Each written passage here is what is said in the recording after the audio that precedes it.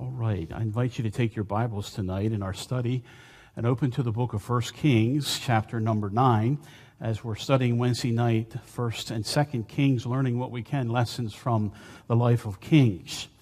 And tonight I want to talk about a halftime warning. Look in chapter 9 and look at verse 1. It says, "It came to pass that when Solomon had finished the building of the house of the Lord and the king's house and all building the house of the Lord and the king's house, and all Solomon's desire which he was pleased to do, that the Lord appeared to Solomon the second time as he had appeared unto him at Gibeon." Did you know that in my early days of ministry, I was a football coach? That's right. Does that impress you? My nickname was Hurricane Harmon. That was a name given to me by a rival coach. And that name stuck in those days. Please don't use it now. But our church had a Christian school and they had a football team, and I was on staff, and they asked me, it was kind of delegated to me to be the football coach. And you know, as a coach, you have to come up with a game plan. You have to know who you're going to play and come up with a game plan on how to play against that team and how to practice accordingly to that game plan. And one thing I learned early as coaching, and that was that we needed always in a game to make halftime adjustments. You know, you review everything that happened during the first half. You focus on the adjustments you need to make. That's especially important if you're losing the game. You want to make sure that you can make some changes to maybe come back and win the game. What are we doing wrong? What can we do right? But if you're winning at halftime, you want to really, as a coach, make sure that you keep the team from coasting in the second half.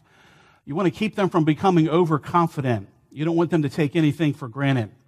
So as a coach, I would just give halftime warnings, like the typical coach thing to do.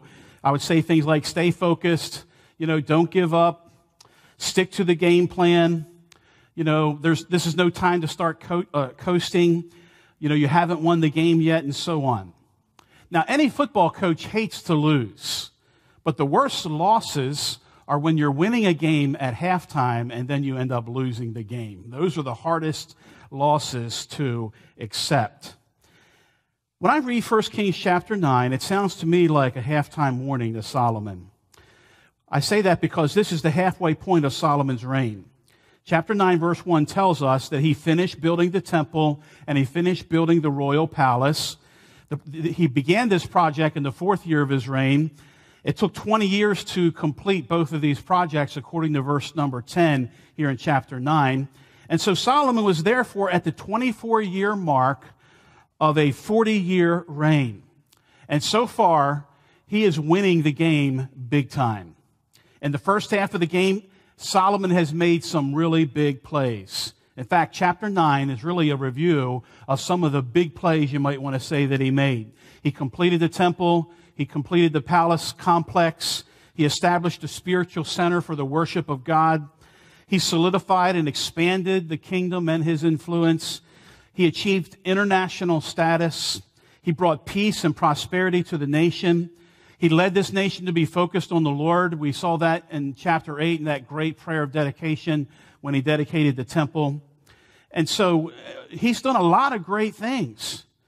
In fact, it says in verse number 1 that basically Solomon had done all the things that he had desired to do. All the things that his heart desired to do, he was able to do those things. To use our football analogy, every play worked. Every play he called seemed to result in a big play. Last year when I was watching one of the Ravens games, I remember one particular game when the Ravens played the LA Rams. And the Ravens, this is the only time I've ever seen this in a football game with the Ravens. I mean, they were pretty much blowing the Rams out. In the first half of the game, every time they got the ball, they scored. I don't ever remember that ever happening before. Every time they got the ball, they were able to score. They were blowing the team out in the first half. This is what I could say about Solomon. Every time he got the ball here in the first half of his reign, it seemed like he scored. So now he's age 44. He's the golden boy who brought this nation into a golden age. And chapter 9 mentions some other things that he did. If you look in verse 26, kind of fast forward to the end, He built a navy with ships able to venture down the east coast of Africa. He used those for trade. It says in verse 26, and King Solomon made a navy of ships, and Ezion-Geber, which is beside Eloth on the shore of the Red Sea and in the land of Edom. And so basically they sailed all the way to Ophir and brought back, according to verse 28, 16 tons of gold. He also did other major building projects. We look back in verse 15. He built the cities of Hazor and Megiddo and Gezer. By the way, archaeology has confirmed this, and I've had the privilege of visiting the ruins of these cities with other archaeologists, and you can see the design, the gates of these cities, that they all have this kind of Solomonic pattern of the way he would design a gate for a city. They all match. So these were all buildings, all cities that were built by Solomon. So again, just to say, Solomon is winning big at halftime. But God, like a good coach, is about to give Solomon a halftime warning. You might be winning the game right now in your Christian life. You might say, so far in my Christian life, God has blessed me. Everything is going good. But you know what? You can still lose out if you're not careful. And so this is what God is going to warn Solomon about. And we need to take from this, as Christians, we need to guard against resting on past successes and coasting in our spiritual walk. This is what God's going to warn Solomon about. God wants Solomon to finish strong. And by the way, that's the same thing that God wants for you and he wants for me. He wants us to finish strong. So what I want you to see in chapter 9 are 4 warnings that I draw from this appearance that God makes to Solomon. Here's the first one. If you're taking notes, number 1, past successes are not a substitute for present obedience. Look at verse number 2. God appears to Solomon, that the Lord appeared to Solomon the second time as he appeared unto him at Gibeon. Verse 3, and the Lord said unto him, I have heard thy prayer and thy supplication that thou hast made before me.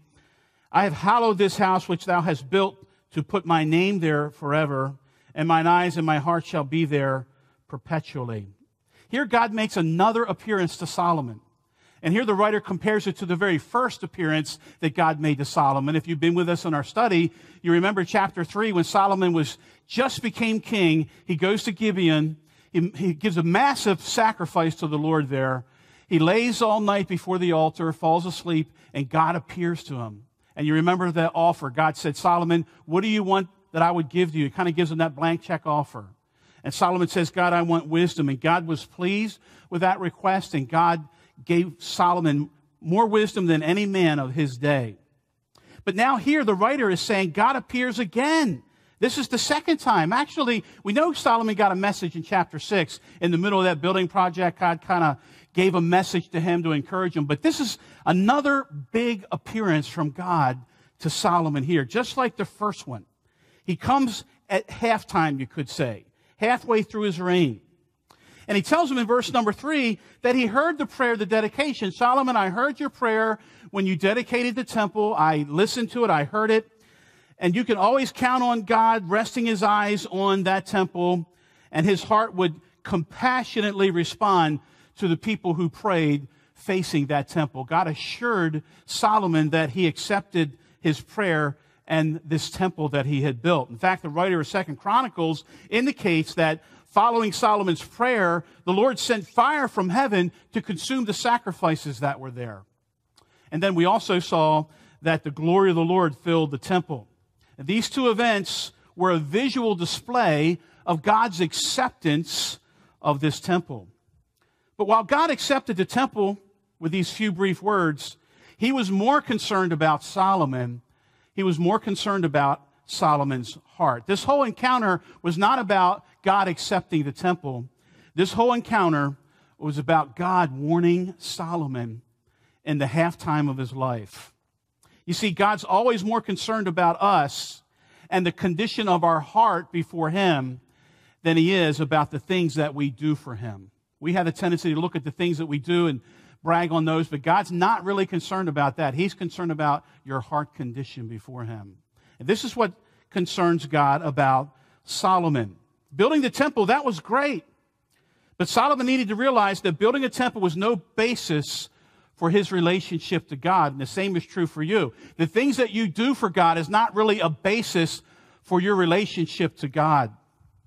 We all have the tendency to think this way, to look at our past successes and our past achievements and kind of use them as a substitute for our obedience to God and an ongoing walk with God.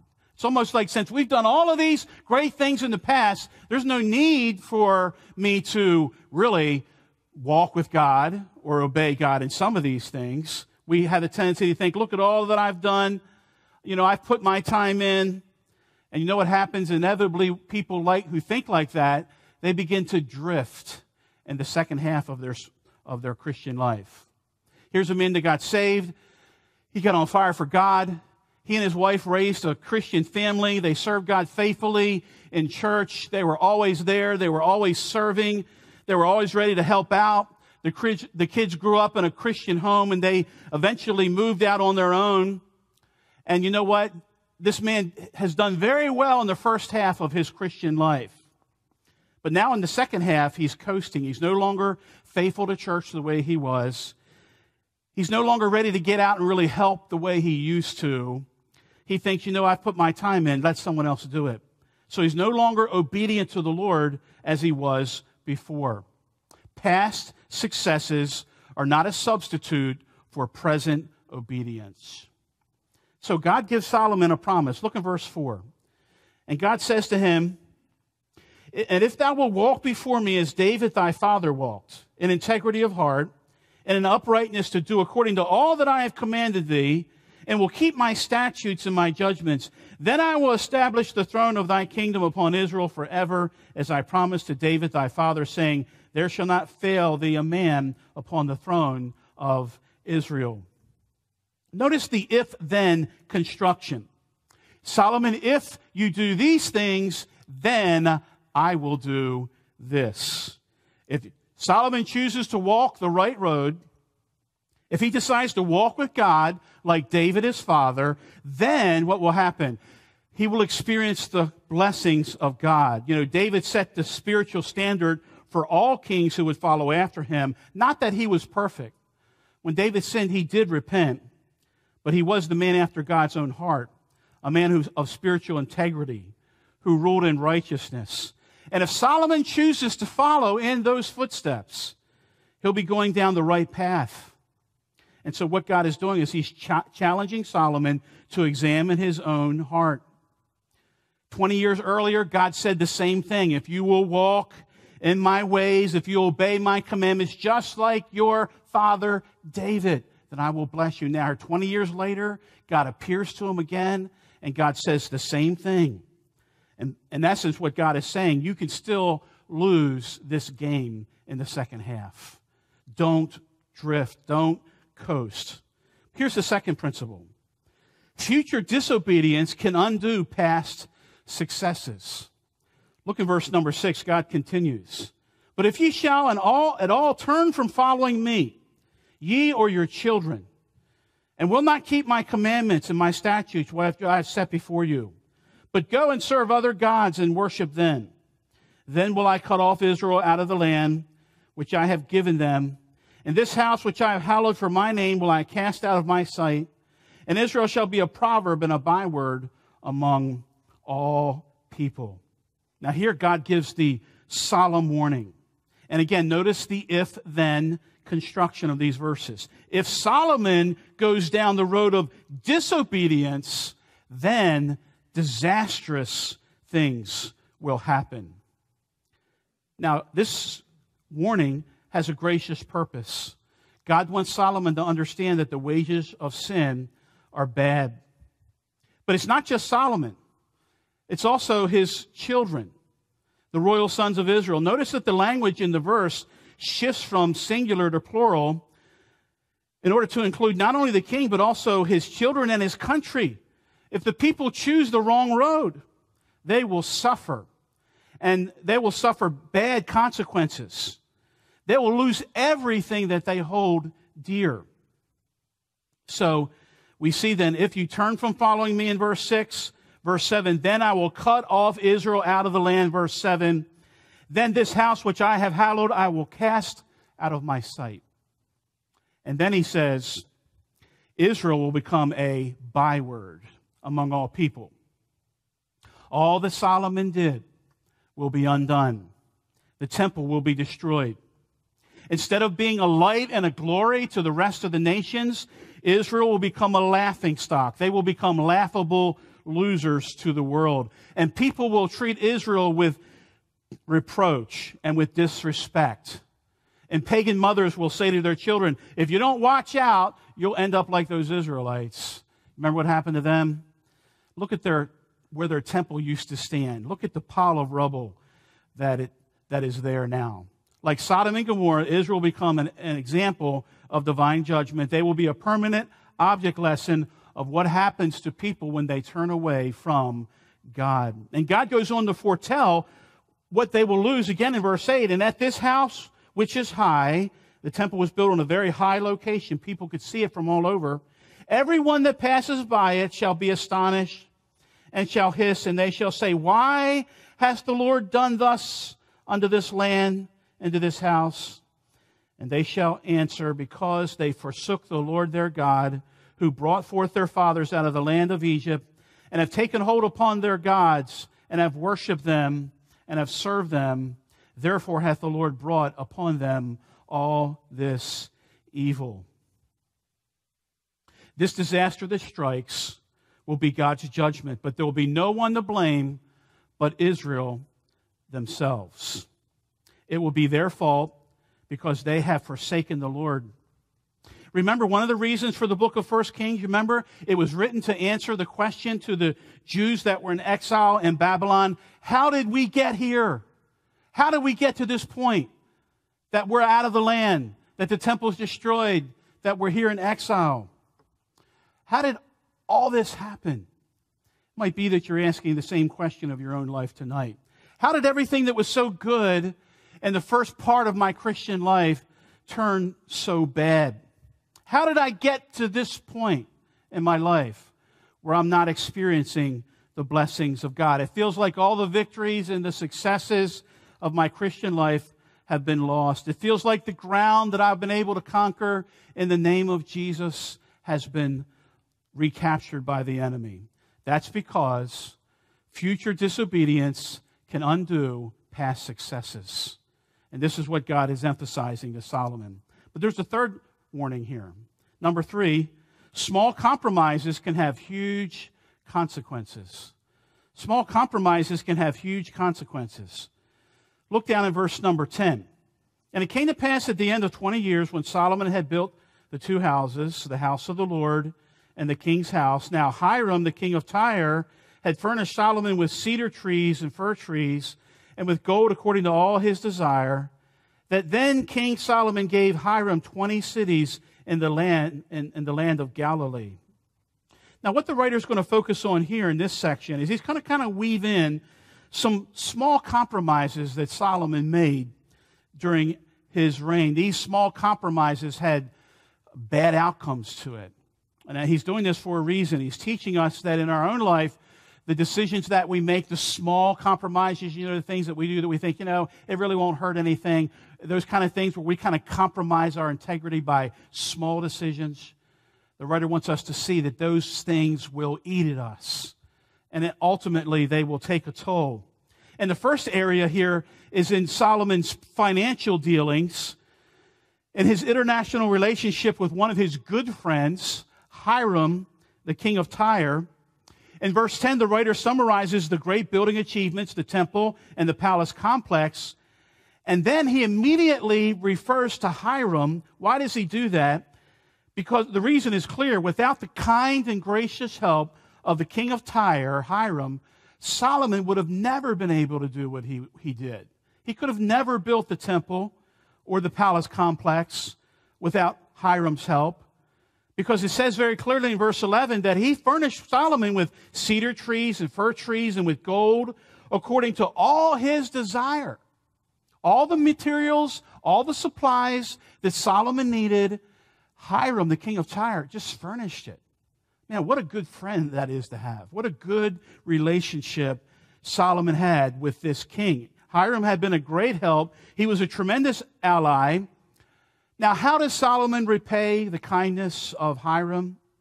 Well, the writer focuses on a business deal that Solomon made with him sometime later. Evidently, Solomon was strapped for cash because of these two massive building projects. So he sold 20 towns in Galilee to King Hiram for 120 talents of gold. Now, Galilee is north of Jerusalem. Tyre is also north along the coast. So this would be closer to Hiram's kingdom of Tyre.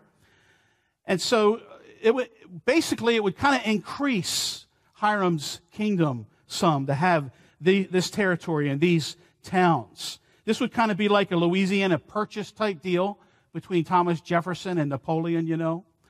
This is what Solomon was doing, selling this land for money. But notice what happened in verse 12. And Hiram came out from Tyre to see the cities which Solomon had given him, and they pleased him not. And he said, what cities are these which thou hast given me, my brother? And he called them the land of Kabul unto this day. So Hiram goes from Tyre out to Galilee to see these cities. He was expecting them to be good. He was expecting the land to be good. He was expecting to be treated well by Solomon. After all, Hiram had treated him so graciously. And when he went out and looked at the territory he had purchased, he was really disappointed. And what he realized was that Solomon had ripped him off. So immediately he fires a letter. And in the letter, he expresses bewilderment. What have you done, my brother? He uses a gentle international term of brother. But very clearly, he was disappointed. And he calls the cities Kabul. Now, scholars debate over the meaning of this word. They say we really can't know what he means here for sure. But the word Kabul sounds like the Hebrew word for good for nothing or worthless. I think that's what he means here. Solomon, what you gave me was good for nothing. What you gave me was worthless. It's like ordering something online. You look at it in the picture, it looks pretty good. When you get it, you're pretty disappointed. It's worthless. That ever happened to you? There are certain places you never want to order from. See me after church. Worthless. And what Solomon did was he cheated a good friend. Seemingly he got away with it.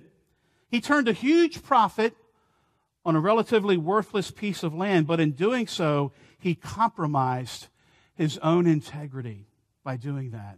That small compromise told a lot about Solomon. Ironically, later it was Solomon who would write in Proverbs 20:23, unequal weights are an abomination to the Lord. Unequal weights are an abomination to the Lord. To take advantage of someone, giving them something really that wasn't worth the price that they paid for it, to God, that's an abomination. And Solomon compromises his integrity here some. But also we see it a little bit further. There's another thing that the writer refers to. Now from verses 15 down to verse 19, these verses talk about the other building projects that Solomon was engaged in, the cities that I mentioned before. But look at verse number 20. How did he accomplish these things? And all the people that were left of the Amorites and the Hittites and the Perizzites and the Hivites and the Jebusites, which were not of the children of Israel, their children that were left after them in the land, whom the children of Israel also were not able to utterly destroy, upon those did Solomon levy a tribute of bondservice unto this day. So what is the writer here pointing out? Well, part of the way that Solomon was able to accomplish some of his building ambitions was to use the Canaanites that were still there in the land. He made them do the heavy lifting, the heavy work, so to speak. Rather than drive them out of the land, to continue or to not associate with them like God commanded in the very beginning when Israel got into the land, Solomon just uses them for his own purpose. Now, by the way, this is the same mistake that the Israelites made hundreds of years earlier, when instead of driving them out of the promised land like God commanded in the book of Joshua, what did they do? Instead they made them do labor.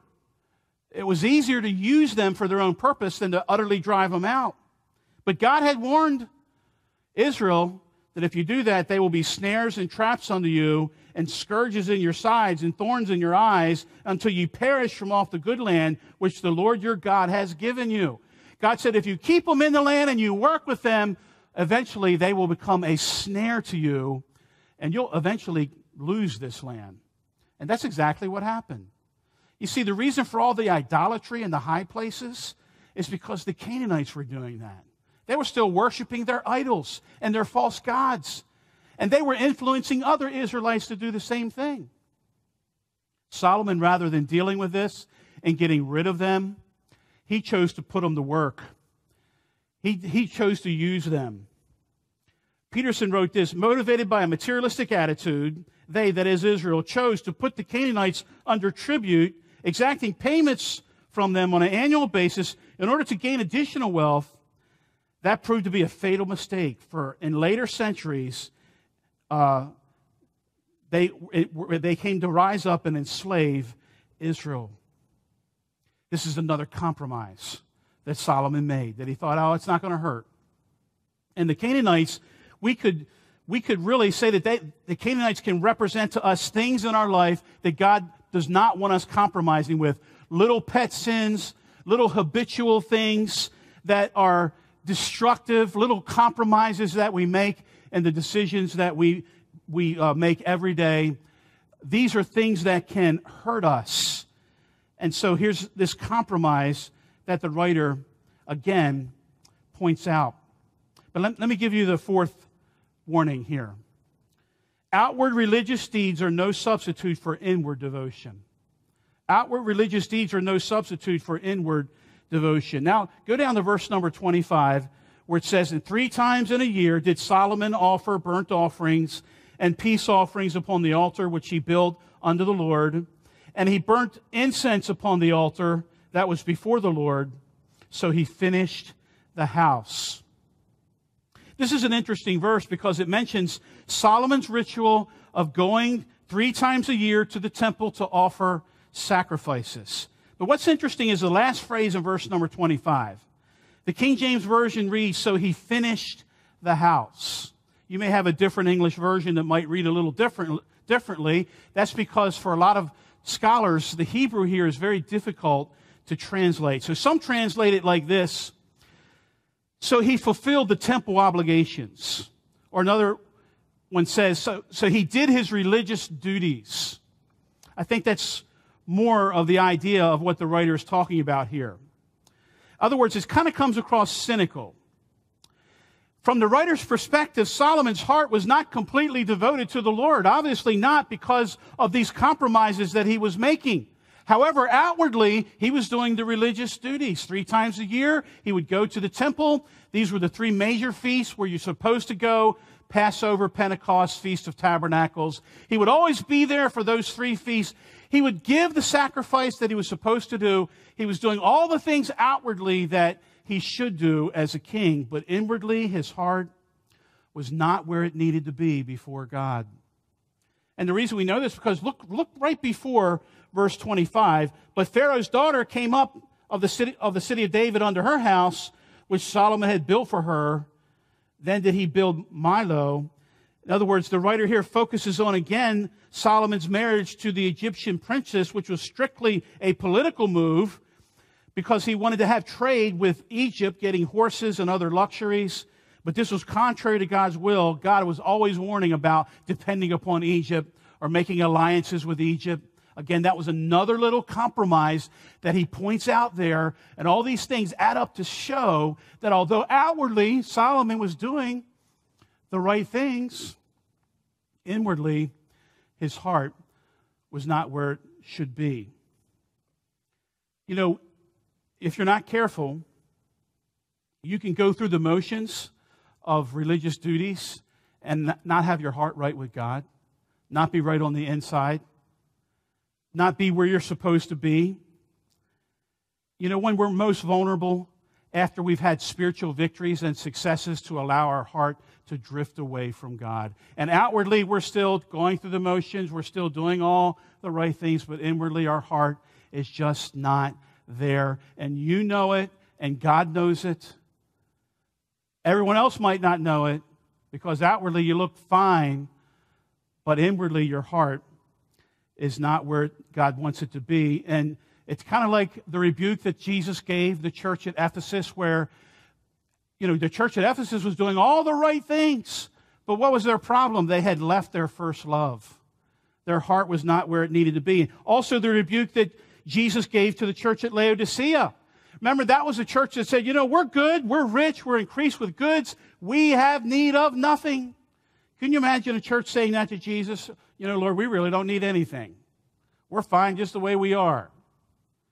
But Jesus' response to them was, you do not know that you're wretched, and you're miserable, and you're poor, and you're blind, and you're naked. And because you are lukewarm, I will what? I'll spit you out of my mouth. I can't use you. God has no use for lukewarm Christians. You know what G. Campbell Morgan said about lukewarm Christians? He said it's the worst form of blasphemy. It is worse than not even believing God.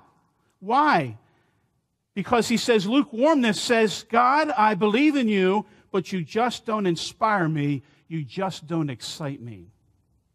That was the very thing that was going on in Solomon's heart. Because later on we're going to find that he begins to worship or burn incense to other gods. What a terrible thing. So what we could say was that the very things that God warned Solomon about, he ended up doing.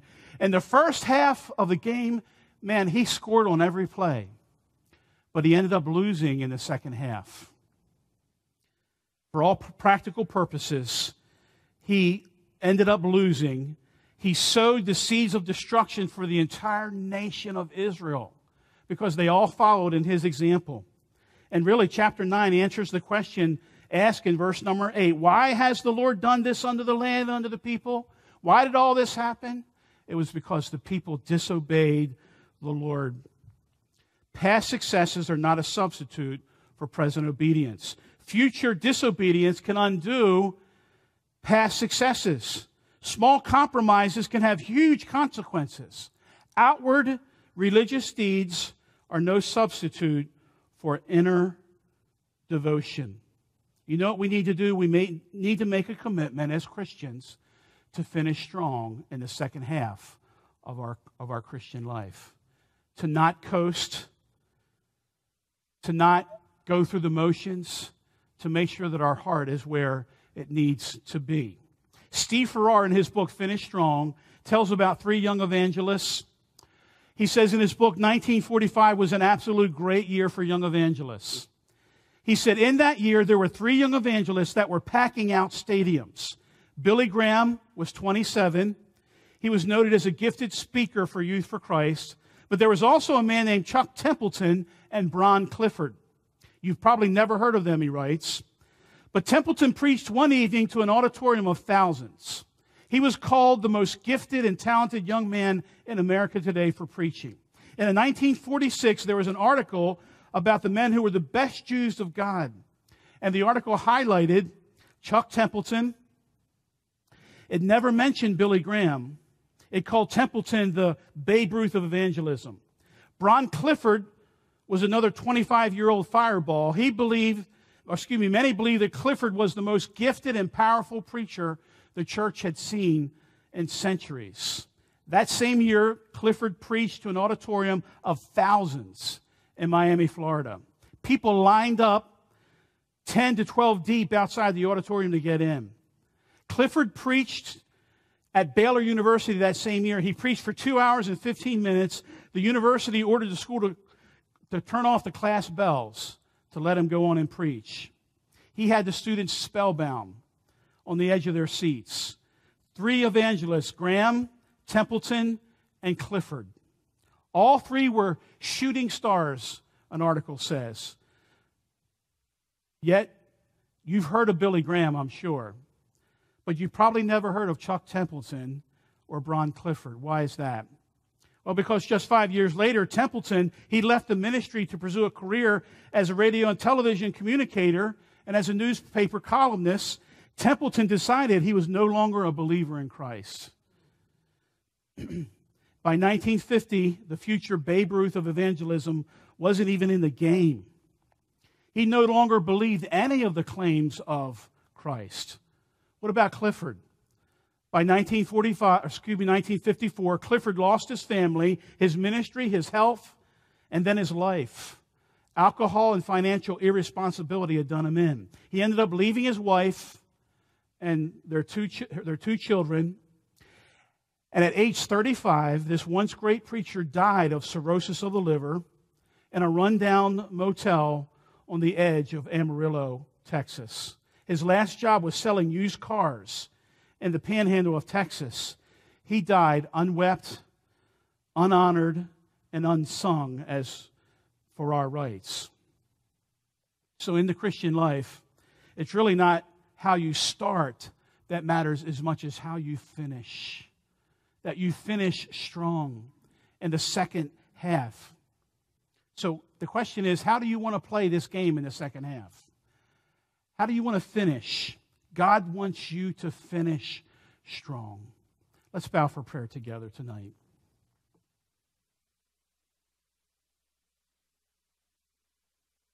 So as our heads are bowed and eyes are closed, I would just ask you to examine your own heart in light of what you heard tonight. How is your walk with the Lord? How is your relationship with God? Are you just simply going through the motions? You say, I've had a pretty good first half. I deserve a little time to do what I want. Well, friend, if what you want is not what God wants, I wonder where you are. You feel like that you need a break from obeying or walking with the Lord, there's a problem there. Those who are truly the Lord's play strong in the second half. They're not going to want to quit. They're not going to want to coast. They're going to want to increase in obedience, increase in holiness, increase in their love for the Lord. So where are you tonight? Where's your heart in this? And how many be willing just to pray right where you are? You don't need to raise your hand or anything, but would you just tell God, don't let me fail. Don't let me fall away. I don't want to coast in my Christian life. I want to finish strong. Help me, God. There's so many challenges out there. Challenges for your affection that would draw you away from God. Make a determination that I'm going to finish strong by the grace of God. Father, bless these words to hearing hearts tonight. Use them to inspire us, we pray in Jesus' name. Amen.